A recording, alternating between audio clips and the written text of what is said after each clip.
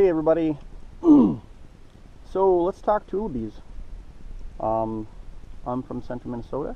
A lot of Tulliebee lakes around here. Tulibees and Cisco are the same thing, but Tulibees and whitefish are not the same thing. I always get that question asked to me a lot. So truth is, no, they are not. Anyway, so targeting Tulibees, it's late ice here in Minnesota and other states. And late ice means Tuliebee fishing is turning on big time. So I'd like to show you my setup that I use for targeting Tulibees. I have here a 36-inch Yogi custom rod, light action, 13 long stem reel, 6-pound test, Castmaster, spoon, salmon color works also, 12 to a 14-inch fluorocarbon dropper, this is Seagar, and then a 4mm jig with a white viper or a waxworm. Soft plastics, as you know, you ain't got to replace them every single time. Alright, so that's my setup, anyway. And places to target these Tulibees. Deep holes.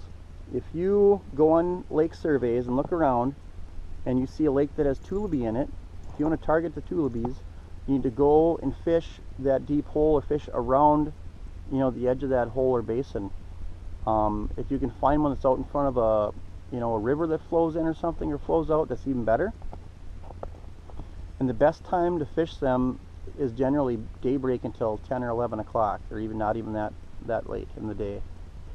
They're generally a morning fish, but there's some lakes where they will bite all day long. I know Leech Lake they do, Lake of the Woods they do. You catch them, when you're walleye fishing. These smaller bodies of water, though, they seem to want to specifically bite during the morning. You might catch them all day long. They just aren't not biting as fast as they would in the morning. I'm on a lake here that's known for Tuliebee fishing in the lakes area, and I actually got out here a little later than I'd like. I got here, about 11 o'clock. So anyway, we're gonna use this dropper. We're fishing anywhere from like 75 to 85 feet in this hole right now. So we're gonna see if we can get you guys a couple Tulibees.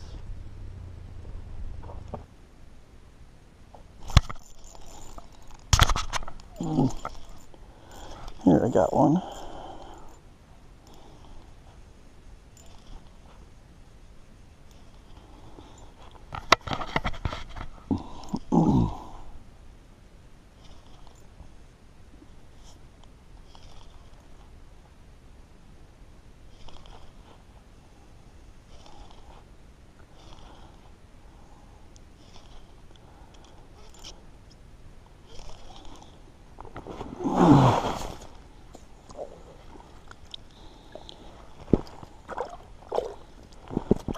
Here's a good smoker.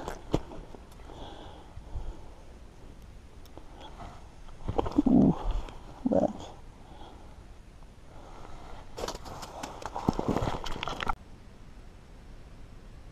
Oh, I got him. Here we go. Just a little rod tip bob, all it takes. That fish there bit at 65 feet. See, he's got a bunch of buddies with him.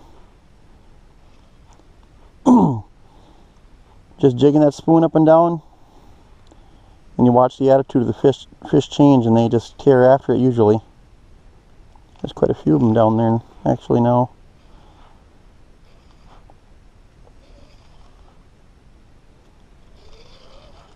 There we go. There's a really nice looking fish. Good spot to hook that fish, right in the tip of the snout. And that's what those Tulibees look like. There's a really nice one, no bites or nothing on that one. Those fish, they fight like crazy, and they're actually a very beautiful fish. And it seems like year after year, more and more people are after them. I don't know if you can see that or not. There's my 4mm jig with that white viper on it. A lot of people use waxworms, but there's no need because it's more of a reaction strike than anything.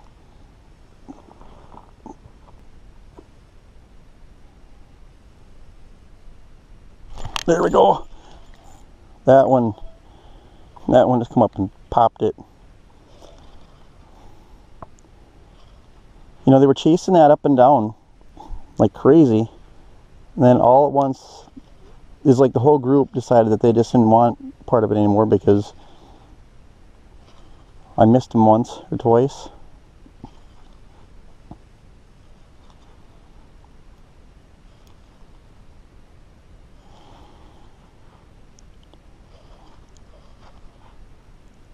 Hopefully I can get them without getting them all totally wrapped up in my deucer.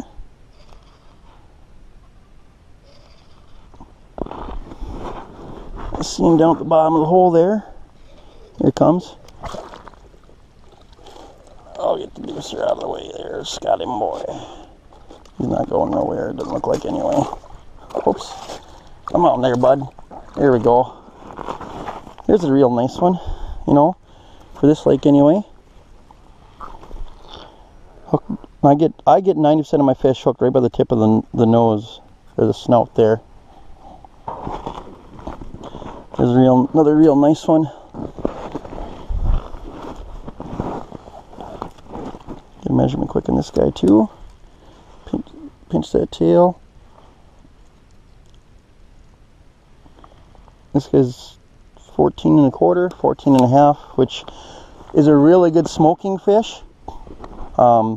It's also good, good eating one. The really bigger ones, you can get more meat off of them for deep frying, and they are a fantastic tasting deep fried fish, by the way.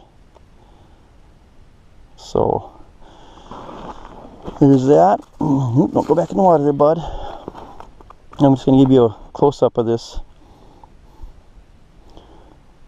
There's a Castmaster spoon.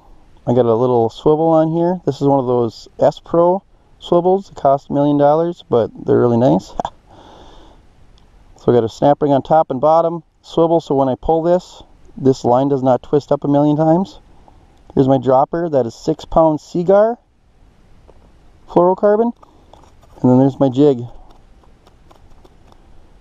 It's 4mm made by Clyde Morgan over 3 Northern Jigs. I don't know if I said that or not earlier, but anyway. Sweet. So we got some Tulibees today. So I'm going to show you. You've seen them on the video, but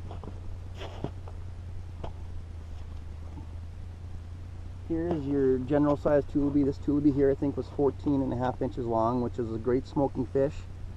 Tastes fine. You can get meat off this. They do deep fry very well. Nice white meat. You should bleed them first. You know, you cut the gills, put them in a bucket of water. The meat turns out a little bit better tasting, I think. But there you go. That is just a decent sized Tuliebee. Now I'll show you. Actually, was at someplace else this morning, Tuliebee fishing at a different lake, and the Tulibees over there are just monstrous. And I only caught one, but so size difference. See that? 14 1/2. And this one was like 20 1/2 or 21 inches. And this Tuliebee weighed almost 4 pounds. It was like 3.90. So that is what a massive, absolutely massive Tuliebee looks like. And no, once again, not a whitefish. The difference between the Tuliebee and the whitefish is the mouth, actually. If I recall, on whitefish, you can see on the Tuliebee, the tip of the snout is actually back off from the mouth. And with the whitefish, the tip of the snout actually hooks over the bottom jaw. But they do look very similar.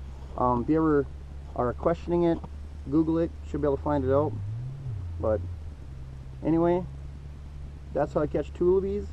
I'm going to do a short video for you guys also quick on how to clean them for the smoker. Alright, quick video on how to clean a Tuliebee. Doesn't matter if they're big or small, this is how I clean them for the smoker. I prefer an electric knife. You just cut the head off. Like so. And then you find that spine and you go just above it. Go all the way down through the rib cage. Once you get to about to the end of the tail, go through and out.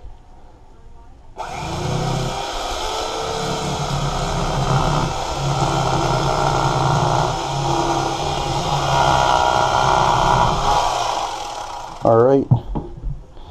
And all you do is you peel all this stuff out of here.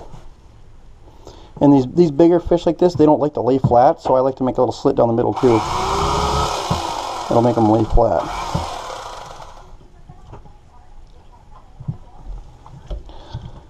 Take all that out, like so. Throw it away in the bucket over here.